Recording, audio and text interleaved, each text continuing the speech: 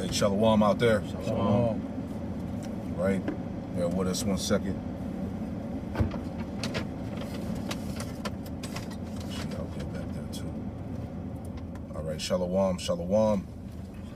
All right, we are the brothers of Great Millstone Charlotte, back at you with another live lesson. All right, just a quick little pre-camp lesson before we get rolling. All right, but before we get started with this lesson, we want to give all praise, honor, and glory to Yahweh, Bahasham, Yahushai, Bahasham, Rakah Kodash.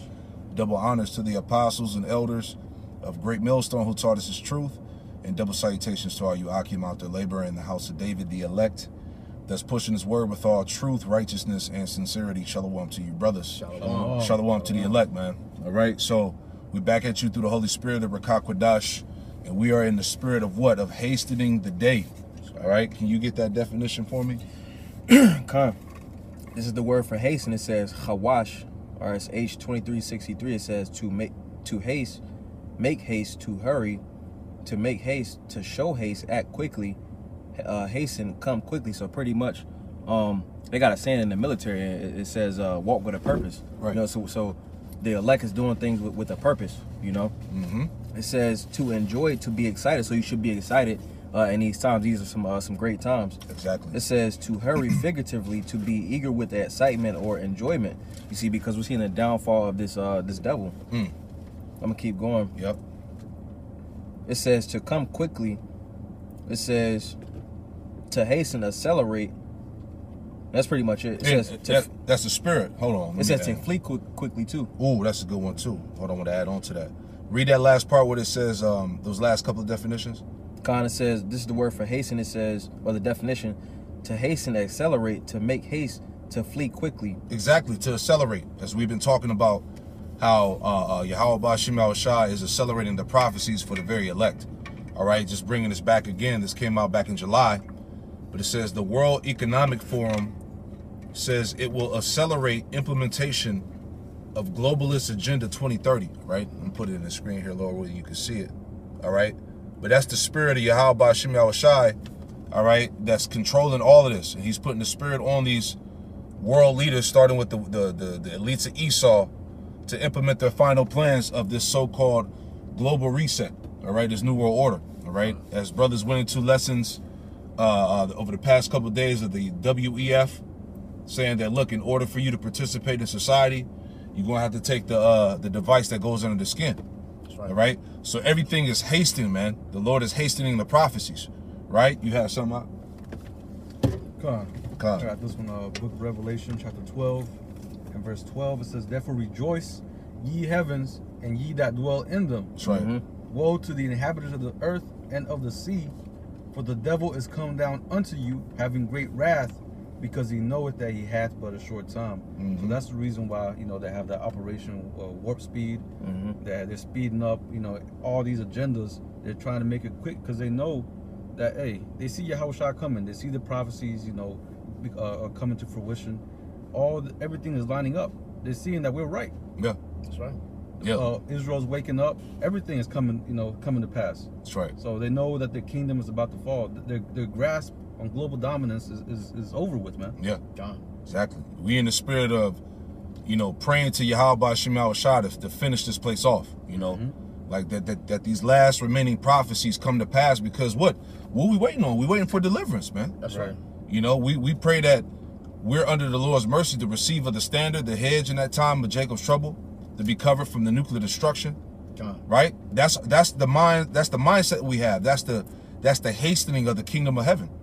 You know, you had something, Deborah? Yes, sir. This is a quick post from the Washington Post, and it reads, Ukraine is running out of ammo. So is the U.S. So Ukraine and America are running out of ammunition. That's right. Because remember, millions upon millions of dollars has been funded into this proxy war in Ukraine. All right. So now they're running out of ammunition. That's right. Right, go ahead, Doc. Saying on, it says, as the war in Ukraine rages with the Navy forces likely to begin a major offensive any day now, both sides in the conflict are facing shortages of ammunition, electronic components, precision-guided weapons, and even seamen. And that was pretty much the point. Yeah. Yep. So what this means is that the military is vulnerable. That's right. Right? Can you run that back, Bubba? You said a shortage of precision-guided weapons? Yes, sir. So it's a shortage of precision-guided weapons, and what that entails of is like field artillery. That goes into, you know, different, because pretty much like in like the 40s, you know, everything was like manual, you know, but being that it's precision-guided weapons, it's using electronics, you know, so being that it's a shortage, you know, it makes America weak. Mm-hmm. Yeah. Exactly. Chink in the armor, right? Mm-hmm. That's right. Right. So let me bring this out, all right? Because we're talking about hastening the day of the Lord. 2 Peter, the 3rd chapter. That's right. All right. 2 Peter 3 and 1. 2 Peter 3 and 9. All right. 2 Peter chapter 3 verse 9. It says, "The Lord Yahweh Shema Shai is not slack concerning His promise, as some men count slackness." And look what's been happening over the past year, man. Everything, all these prophecies, all these crises, That's right. right? All these things that people counted for slackness is happening. It's happening at a rapid rate, man. That's right. The Bible is talking. The spirit of Yahweh Shema Shai is speaking, man. All right? It says, "As some men count slackness, but is long suffering towards usward, not willing that any should perish, but that all should come into repentance." And the only ones that's coming into repentance right now is the elect, the remnant, all right? That are turning back to the Father, all right, through the Son. It says, "But the day of the Lord, Yahweh Shema Shai, will come as a thief in the night, in which the heavens shall pass away with a great noise, the destruction. That's right. And the elements shall melt with fervent heat, and the earth also and the works that are therein shall be burned up." All right? Hey, that's, like we talked about last week, that spirit of that movie Oppenheimer that's coming out, man. That's right. All right? That's a prelude. Hold on, you got the Oppenheimer movie, then you got this heat wave that's burning the shit out of everything across America, man. It's hot as hell out this bitch. That's right. Melting cars. Yeah, melting cars all the way from California to Texas, all the way over here to the East Coast, man. You got Canada wildfire. Come on, wildfire shit just set ablaze. That's a prelude to what the Lord about to do to this bitch. That's right. That's right. Right? So that's why we're hastening the day of the destruction, man. That's right. The Lord is giving us those signs. It says, verse 11, 2 Peter 3 and 11, "Seeing then that all these things shall be dissolved, what manner of persons are you to be in all holy conversation and godliness, That's right.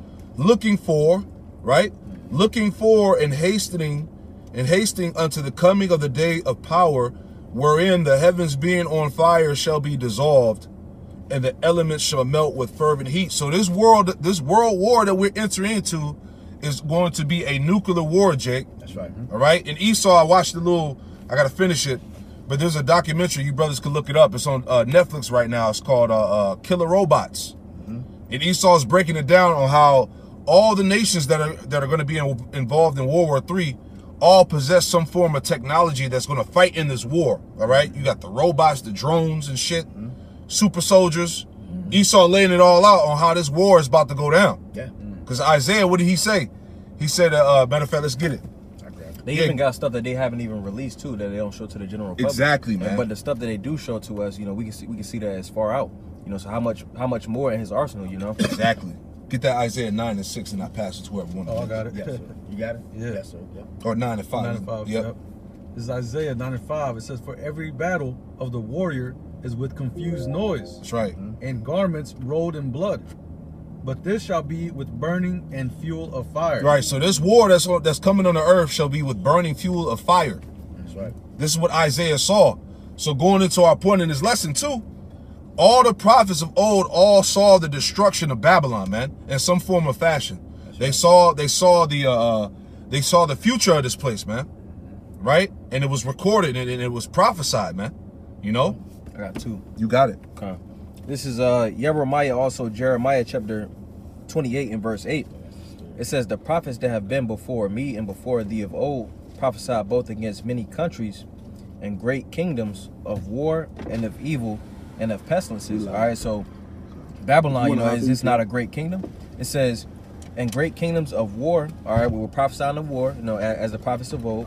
It says, "And of evil," all right, Eve is a time, ill is bad, all right, pretty much going into bad times, perilous times. That's right. You know, like you mentioned, the famine, You know, that's a form of evil. It says, and of pestilence. Yep. You know, so pretty much all the prophets spoke of the same things. Yes.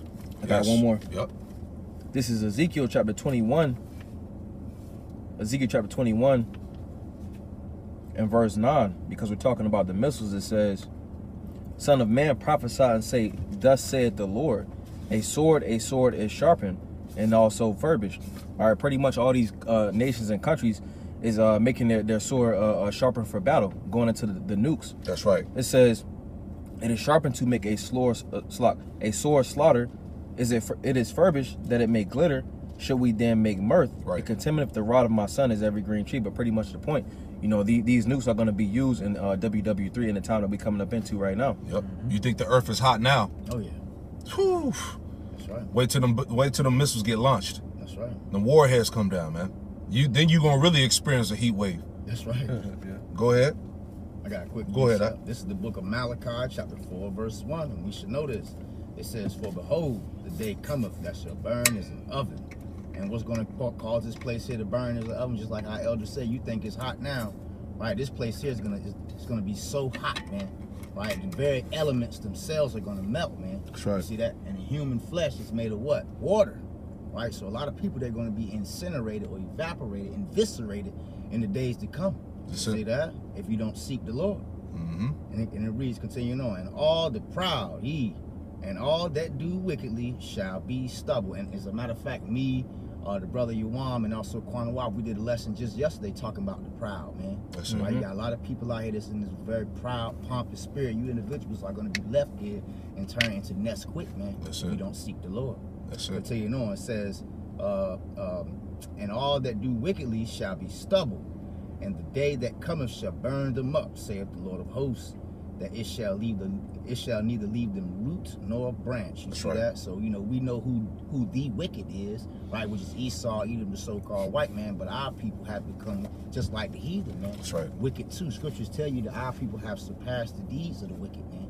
Right? So this is why you individuals out there need to seek your power, Yahweh, who the word ignorantly calls God, and also Yahweh Shah, who the word ignorantly calls Jesus, man. That's right, brother. You see that? I'm going to continue on. Verse 2, Malachi chapter 4, verse 2.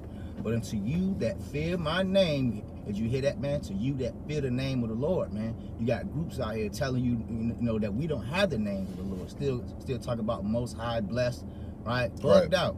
Right. It says, but unto you that fear my name shall the Son of Righteousness arise with healing in his wings. And how is Yahweh Shai going to deliver us men, man? Right? Through the chariots, man. That's right. The word ignorantly calls UFOs. And ye shall go forth and grow up as calves of the stall, until you know, and ye shall tread down the wicked. You see that? Because ultimately we're going to have these heathens in hardcore captivity, man. Right. If you believe in Yahweh Ba'ashem Yahweh Shai. That's right. Let's keep going.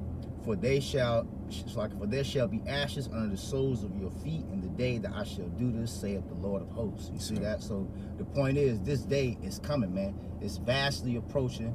You know, we are definitely in them times. As a matter of fact, you just had the article come out talking about the World Economic Forum, right? How they're going to make it mandatory to implant people right under the skin, man. Right, so all the prophecies, they're definitely speeding up, man. And this is why we hastening into the coming of the day of the Lord. That's right. That's right. Coming. You got it. That's right. And that's why it's a hard time for us to wake out of sleep. All you Israelites out there, man. Right. The Lord got the spirit so heavy upon the prophets that he's making this thing so plain. Yeah. Yeah. Right? I grab it. That there is no excuse for any Israelite on the planet Earth right now, man. Right. Right. Yahweh Shai is about to come and the destruction is about to go down, man. That's right. You either covered, all right, with the hedge, or you not, man. That's right. You either got the exemption or you don't. That's right. You got it, brother. I got the Habakkuk chapter 2. Anybody can speak on this. Yep. Habakkuk chapter 2, and I'll start at verse 1. It reads, I will stand upon my watch and set me upon the towers, and will watch to see what he shall say unto me, and what shall I answer when I am reproved. And it reads, and the Lord, Yahweh Ba'ashem Shai, answered me and said, write the vision, make it plain, you see that, upon tables, that he may run that readeth it. That's it. These prophecies are being made plain. Made very plain. It's in your face. Continuing on. Habakkuk 2:3. For the vision is yet for an appointed time, but at the end it shall speak. All right? And amen. we are at the end, and these things are speaking, man. And if you can't see it, you either got your eyes covered or your ears covered, man. That's right. It's like, and not lie. Though it tarry, wait for it, because it will surely come. It will not tarry. Yeah. You got it. So the prophecies are speaking. This man's system, the image is speaking. That's right. All right. This AI digital system that's being pushed. All right. The C-HIP. All right. Everything going digital. Yep. Right. It's all in your face, man. That's right. Right. And the point, let's get that in 2 Ezra 14. Back to my point is that the prophets all saw the visions and destruction of the end, man. That's right. The top. Yep. Started at the top. This is 2 Ezra chapter 14 and verse 1. It says, and it came to pass upon the third day I sat under an oak, and behold, there came a voice of a bush over against me and said, Esdras, Esdras. I said, here am I, Lord, and I stood up upon my feet. Then said he unto me, in the bush I did manifestly reveal myself unto Moses, and talk with him when my people served in Egypt. And I sent him and led my people out of Egypt. Right. So the Heavenly Father, Yahweh, was dealing with Moses, man. You know what I'm saying? He revealed a lot of deep mysteries to Moses, man. Go ahead. And brought him up to the mount of where I held him by me a long season. Yeah, the 40 days and 40 nights where he basically he communed with Moses. Go ahead. And told him many wondrous things, and shewed him the secrets of the times. And showed him the secrets of the times. Go ahead. And the end, and commanded him, saying. And the end. So Moses saw the end. Yeah. And how do we know that? In the book of Deuteronomy 32, the Song of Moses, man. That's right. Where the Lord said, allow those arrows to punish the enemy, basically. That's right. You know what I'm saying? He said that, in the lack of better words, that he was going to allow his sword to be bathed in heaven, man. Right? He was prophesying about the missiles, man, the warheads. Go ahead. These words shalt thou declare, these words shalt thou declare, and these shalt thou hide.